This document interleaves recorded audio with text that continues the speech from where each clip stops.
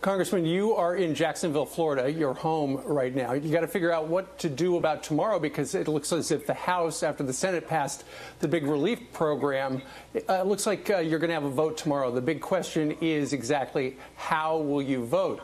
Kevin McCarthy, your leader, wrote a letter to Nancy Pelosi and said, what are the details of this proposal? How will it avoid potential abuses of power? And when do you expect this proposal to be made public for the necessary scrutiny and member input that changing 200 years of House precedent would merit? What he's talking about there is a proxy vote. And, you know, perhaps England is actually leading before the United States because yesterday it was announced that the House of Commons, kicking 700 years of tradition to the curb, is going to start meeting to talk about their democracy via Zoom. Is that something we can do?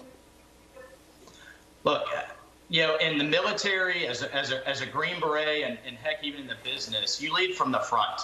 And I don't understand why Speaker Pelosi has had us out of session for almost a month. I guess she's very comfortable in her kitchen in California. But the nearly million Floridians I'm representing expect us to get to work. I am ready to get to work. I think it's fine if you have a few cases, if we have representatives that have underlying conditions and don't want to travel.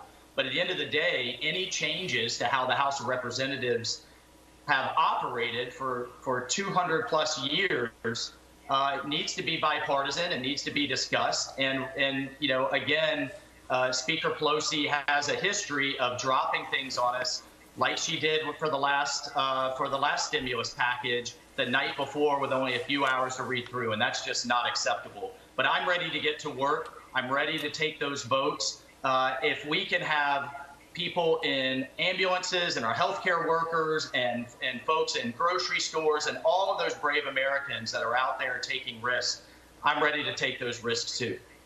Yeah, I think the American people, they don't care how the vote is done, if it's Zoom or proxy, which means someone else can vote for you if you can't make it there. As long as it's done legally, I think the American people are just screaming, give this money to the small businesses. Well,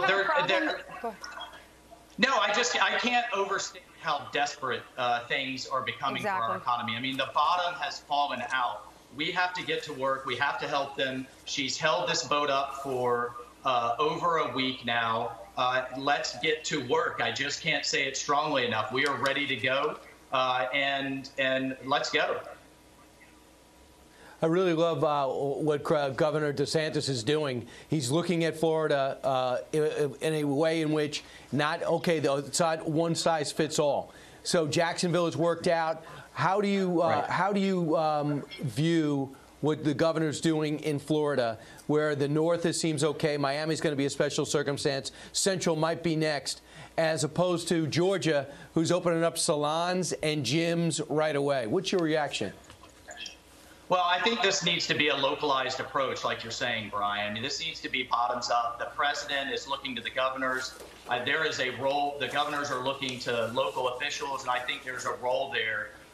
North Florida is having a very different experience than, say, Miami, which has been a hot spot. Wyoming, different than downtown Manhattan. And so at the end of the day, this is about personal responsibility. If you are out jogging on the beach, or you're out in a park, or you're going to the grocery store, we need to uphold the guidelines. But, you know, also going forward, back to the legislation, you know, I do want to see a payroll tax holiday, and I do want to see liability protections. As we begin opening up, we can't have ambulance-chasing trial attorneys starting to sue these businesses because they didn't wipe the counter a certain way. Or, you know, we've had cases already where employees get sick and then they start suing their employer. So I want to see those in future legislative packages, and that's why there is no reason we should still be in recess. The American people expect their Congress to work for them, and these are the types of things that we need going forward. All right, joining us via Skype from Jacksonville, down in Florida, where the beaches are open. Congressman, thank you very much. Thank you. All right. Thank you, guys.